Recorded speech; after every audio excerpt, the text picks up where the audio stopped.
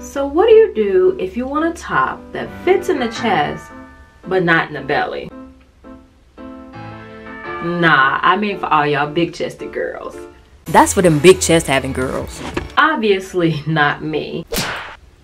But I am Angelina, and this is Blueprint DIY, where we remake our clothes to be just as unique as us. And that means all of us, even y'all big chested girls. Some t-shirts to do, so. This is my sister Lisa. Show her some love in the comments for being a great sport about being our first plus size model. Let me show see the other one. She's a plain blue tee. Okay. And so we're looking for one if you want, like we said, if you want it fitted at the top in the chest area, but not in the belly area. What my mom calls your Uchi.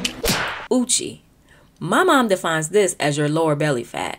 As in, oh, I really need to do something about this Uchi. If you don't want it tight on your Uchi. Right.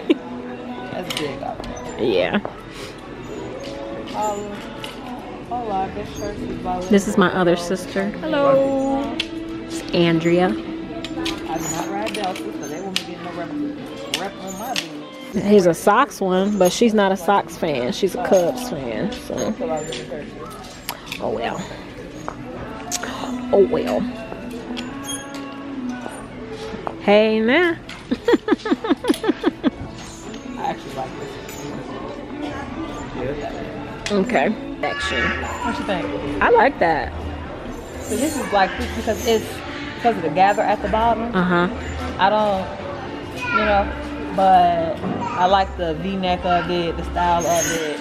But down here, I already know, one, the shortness of it, and then how gathered it is at the bottom is going to not fit me right down here. Yeah. But if it was somehow opened or like maybe like that much, maybe it'll fit. So that might be a good one. Okay.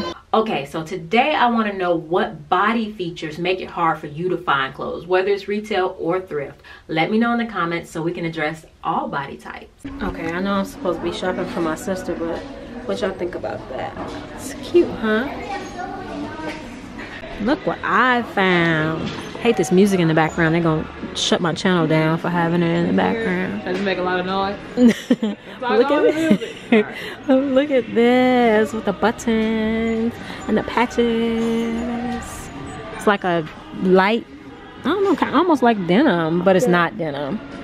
But and it has the flap in the back for booties. Nice. It's $10.99, but it's still nice, and it's going home with me, even though I'm here for her. Okay, so this is a switch because they're in the dressing room, but I'm not. I'm just waiting for them to try on stuff. Got a skirt on, so you can't tell. But either way it goes. Okay, so if you don't want the t-shirt fitted around your stomach. Around here, just to get a little looser. And I'll probably loosen because this is slightly too close to my throat. Okay. I Okay, like how so this top fits. It's look away at this from my top. throat. All my homies from the streets. But yeah, that one fits better at the top. But this is like classic of why we're doing this project. Right. Because it fits amazing at the top, but you don't necessarily want it to fit like that. You don't have a flat stomach as of yet. Yes, you're still working on it. Sure. We're working on it. Let's just say. Let's just say in theory, we're working on it. But yeah, so that you can have clothes that fit the way you want them to. FYI, my sister has been dealing with a skin condition called hidradenitis suppurativa for like 20 years, where she gets boils in very inconvenient places, and she's gone to a ton of doctors without results. So she finally found some people talking about it here on YouTube, and because of what she's been through, all she's been through, I put some links in the description box for anybody who thinks they might be dealing with this and haven't been able to get a diagnosis. But now she realizes that she needs to give up yeast, and she just started her journey this year. So sister, I just wanted you to know that me and the whole Blueprint DIY community got your back. And this, and I want people to see the division, you know. Yeah. And it just kind of comes here, and it's a little bit, and then just goes straight. Right. So this might be a good one for just the opening. Okay.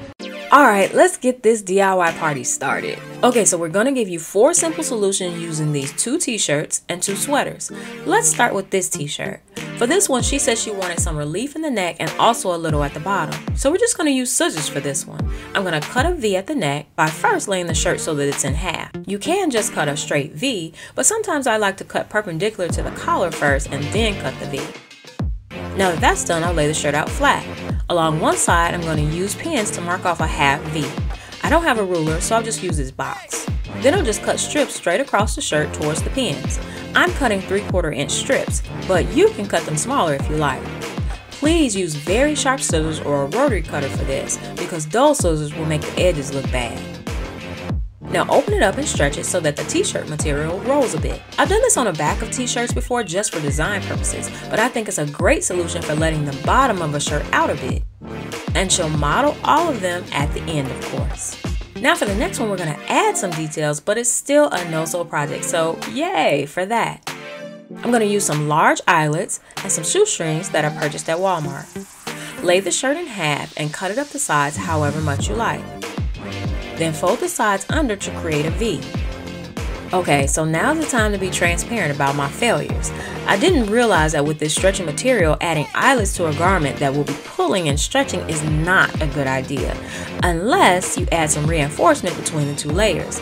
So it could be interfacing or a lightweight heat and bond or anything that's going to resist the stretch. And you'll definitely see why at the end.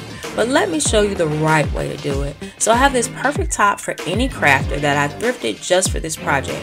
I'm going to do the same thing and cut it up the sides and fold it under. I'm going to add strips of interfacing between the fold and then iron it down. And yes, I know my iron isn't plugged in. I'm going to run upstairs and use the good one. This is the cheap one I keep for guests. Sorry, family. So here it is. It would definitely look better with black interfacing. I wonder if they have black interfacing. You know what? Let's just call the expert. Hello? Hey, do they make black interfacing? Yes, ma'am. They make it gray too. Oh, okay, cool. Uh-huh. All right, that's all I need to know. Okay. All right, bye. All right. Bye-bye. As you can see, the interfacing adheres only to one side, which is why it may be better to use a lightweight heat and bond. Next, I'll line up my eyelets where I want them to be and make a little mark in the middle. Then you'll want to cut a circle hole where you mark. On this stretchy fabric, do not cut an X mark like this, because if there is any pulling at the eyelets, the t-shirt will begin to rip. So, cut it in a circle and add your eyelets to the hole. Then you can use the hammer and die tool that comes in the kit to secure the eyelets. At the top holes where the most stretching will happen, I even added a small piece of leather to the back to be absolutely certain that the eyelet will stay secure. Then you can add a shoelace and lace it through however you like. I also tie a knot at the end so my string will stay where I want it. Okay, next up, did you know that if you have a chunky knit sweater, you can probably open it up on the side without it unraveling? Most sweaters are secured together down the side with a separate matching thread. So that means if you pull apart the seam and seam rip just that thread, then you can open your sweater up on the side without any sewing. And then if you do end up with any loose threads, just tie them in a knot and cut the excess. Well, what about a tightly woven sweater? Why not try cutting it up the side and adding a tight zigzag stitch to the edge? If you stretch the material as you sew, it'll create a really nice lettuce edge. And don't forget to cut the excess fabric that's past the zigzag stitch. If you have a serger, you can make the edges look even cleaner. Now lastly, I think I'm going to go back to that white sweater and add a zipper. So I'll just pin the zipper down with each edge along the zipper. Pinning it is really important to keep it from stretching out of place as you sew. Then use the zipper foot to sew it down. So here it is. I really think this one is her favorite because we saw a similar one online that she really wanted. You could add zippers on both sides or leave the zippers out altogether for an easy no-sew approach. And then if you wanted to open up a tightly woven sweater, you can add that zigzag stitch or serge it for a really cute lettuce edge effect. And then to give a little bit more room in a t-shirt, you can add these simple details to the sides. And the deeper you make your V, the more it'll open up. And last but not least, I think this one came out super cute, and I really like these checkered shoelaces we found at Walmart. The only problem is that the shirt is pulling away from the eyelets, but don't worry, my mom says she's gonna fix it. When done correctly, you won't experience any pulling or ripping. Now, obviously, I can't test this properly or even do this top justice because I can't fill it out. So I'll put on one that looks good on me.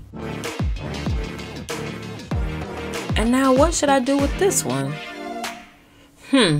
How about we give it away to one of you craftaholics who can do it justice. It's a double XL, so if you want it, just make sure you subscribe to my channel and leave a comment telling everyone what your latest craft or upcycling project is, and I'll choose a winner at random. This definitely won't be our last plus size project, so subscribe and hit that notification bell so you don't miss a thing. Alright, I'll see you in the next one. Bye.